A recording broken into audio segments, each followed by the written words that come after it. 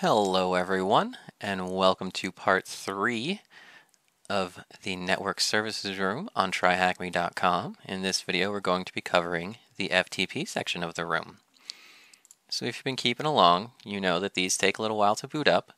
So instead of jumping right into understanding, we're going to start with enumerating and then start the machine. I've already got mine going, so let's get back to understanding. A little bit about FTP, two different ways of communication, more details. Alright, so what communications model does FTP use? It uses a client-server model. What's the standard port? You're not going to find that up here. You'll find it in the request for comment here, or you'll just already know it. It is 21. How many modes of FTP connection are there? You've got active and you've got passive. So there are 2. Alright, enumerating FTP. You're going to want to read through the top. Gives you a little breakdown. This is also very helpful. A lot of times in Linux, this will get you information you need using the -help, or -h after the tool name you're trying to use, or to bring up the man pages for the tool. Alright, if you don't have FTP, you can install it with sudo apt install ftp and different variants. Okay, so we're going to run an nmap scan. As usual, I save mine to an output, but for this, we would do nmap. I would say -a again and -p-p because I like that as a scan, then 10.10.87.163. You will be subbing in your machine's IP address for this IP address here. And as you can see again, saved it to a text file. So instead of running this scan, we're going to take a look at that text file. All right. So we've got all ports scanned. We've got 21 open, TCP for FTP. We've got the version of FTP right there. And it looks like that's about all we've gotten for this nmap scan. Alright, so let's get to the questions. How many ports are open? Now, for me, it looks like there's only 1, but I'm pretty sure this room counts that as wrong. Yes, so this room says there are 2 ports open.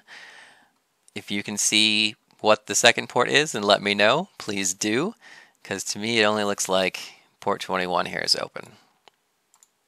And what port is FTP running on? 21. What variant of FTP is running on it? For that, you're going to look right here, VSFTPD. All right, so now we know what type of server we're dealing with, and we're going to try to connect. So you do FTP, the server's address. It's going to ask for a username. We're going to say anonymous. Can ask for a password. We're not going to give it one, and there we are. So you can't just log in anonymously to this. What is the name of the file? We're going to ls. The name of the file is publicnotice.txt. Going to copy that over. What do you think a possible username should be? So for that, we're going to need to download this file. So git public_notice.txt.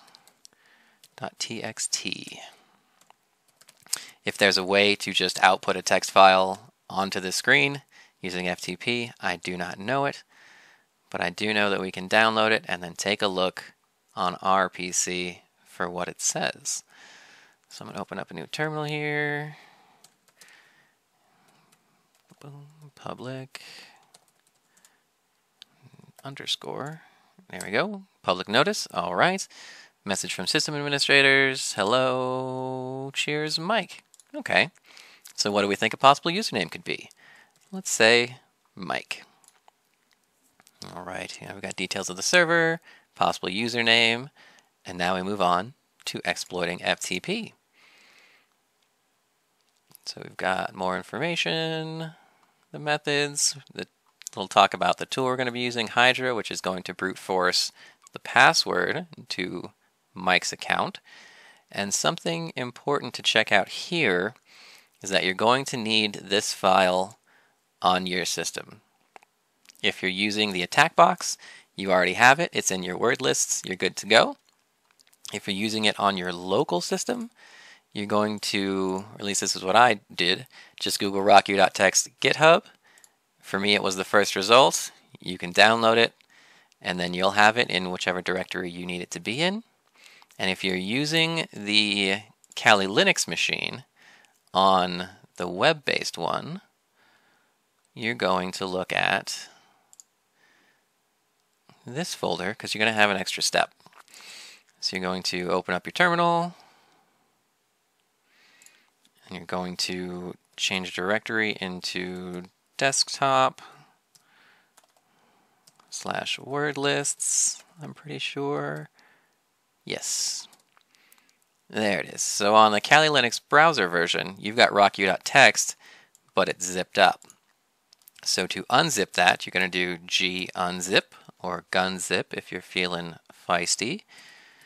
rockyou.txt.gz. It'll run through the process.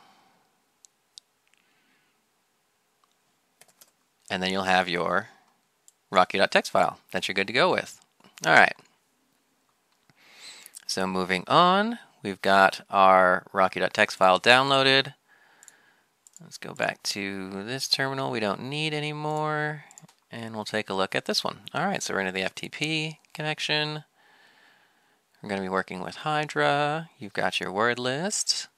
This breaks down every step and option of this example command. Good to read through, understand what it's doing. All right, so we're going to exit out of the FTP connection. FTP is polite and says goodbye. We're going to do Hydra -T 4 -L. Our username is Mike, not Dale. And then P for the word list. Now for me, my word list is already in this folder, so it's going to be /home /Kali /rockyou.txt. We're going to do extra verbose,